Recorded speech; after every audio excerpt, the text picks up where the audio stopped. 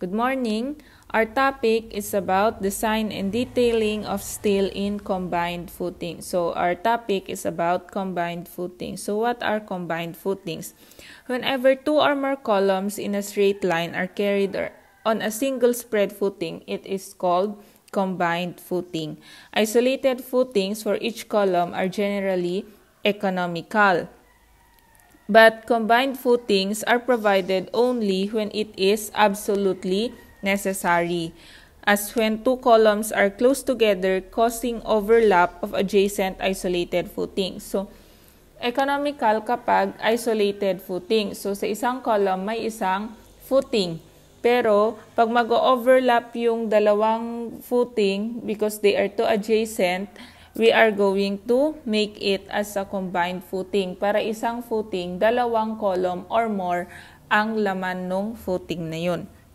Or, where soil bearing capacity is low, kailangan natin ng mas malapad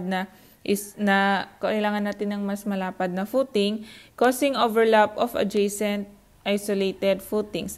Proximity of building line or existing building or sewer adjacent to a building column. O kaya, example, meron tayong adjacent na existing building na hindi natin pwedeng galawin. So, mag-a-adjust yung ating footing. So, sa pagde-design ng footing, ang talagang ita-target natin is to make a square footing kasi yun yung pinaka-simple na isolated footing.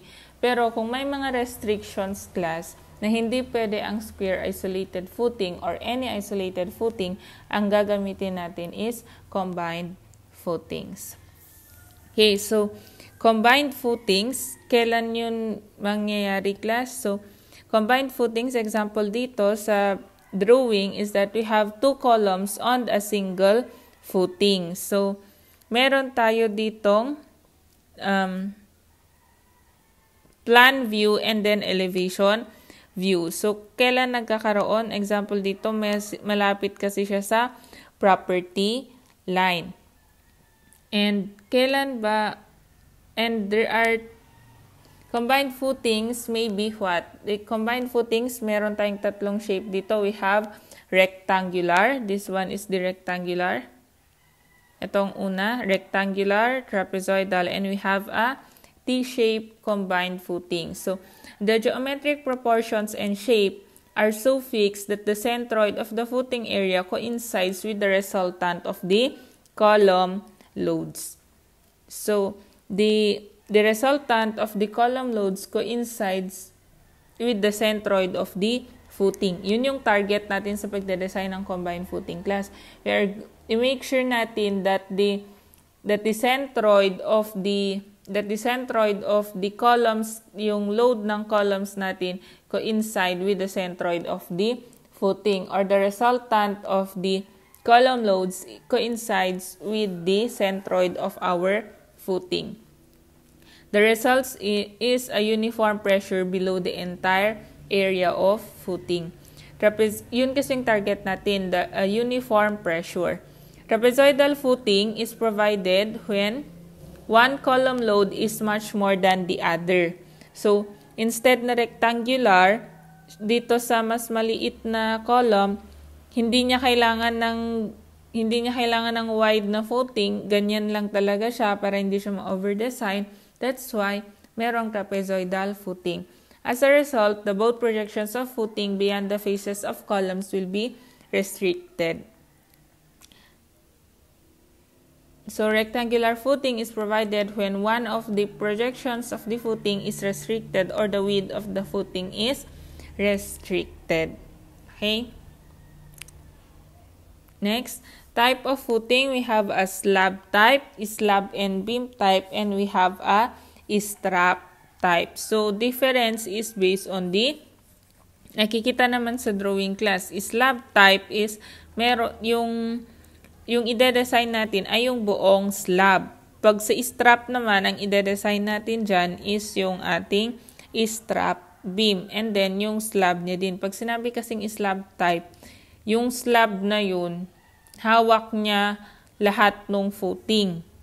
Tapos, sa strap naman, isolated footings connected by a strap beam. Yung slab and beam naman class is slab type din siya pero merong beam na magko-connect sa ating mga columns. Okay?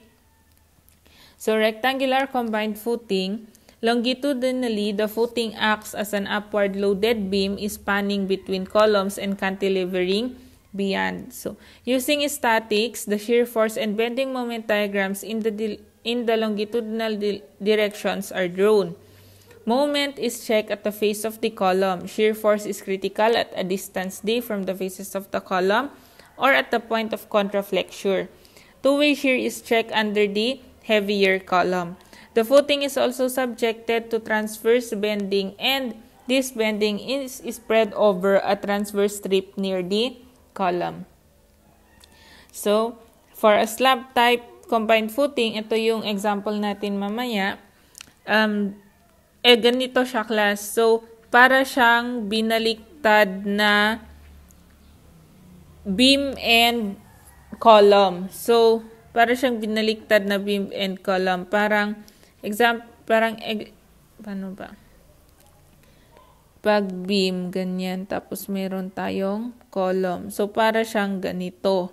Na andito yung ating uniform load. So, parang ganyan yung ating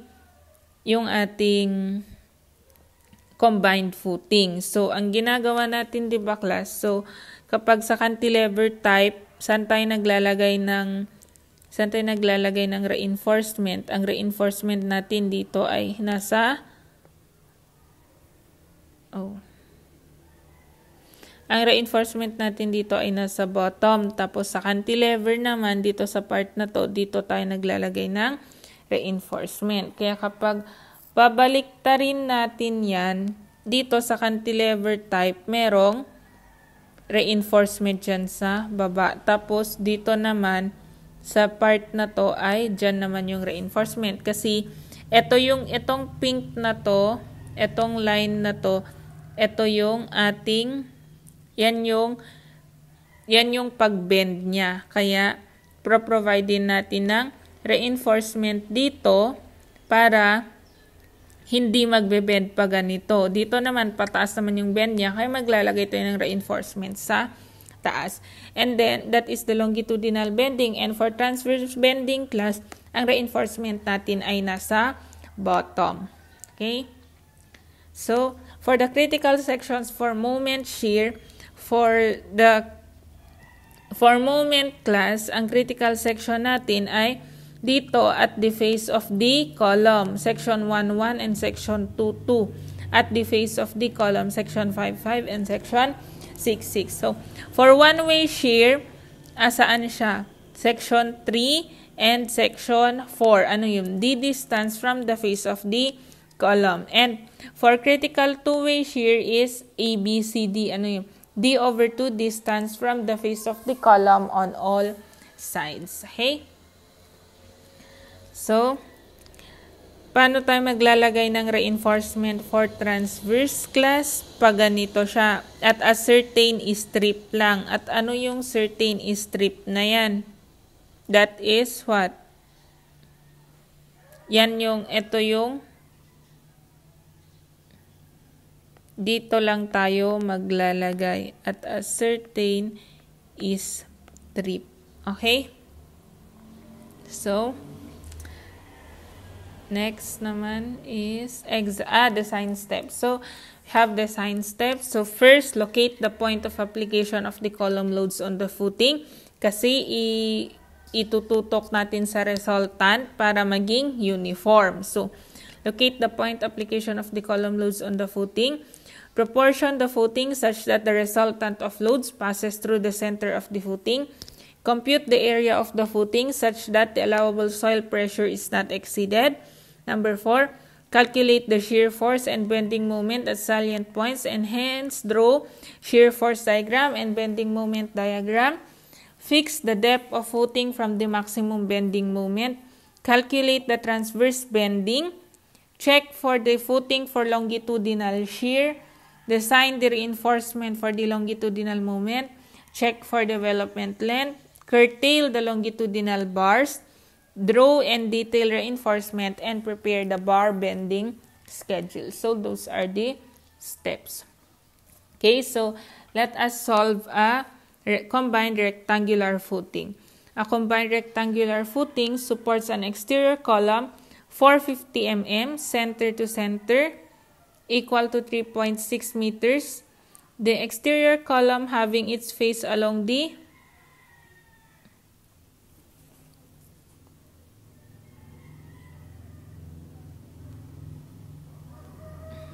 okay, sa baba. Okay, maling pag-edit ko. A combined rectangular footing supports an exterior column 450 mm square. So, yung 450 mm, ito, dapat ay andito. Okay? Center to center equal to 3.6 meters. So,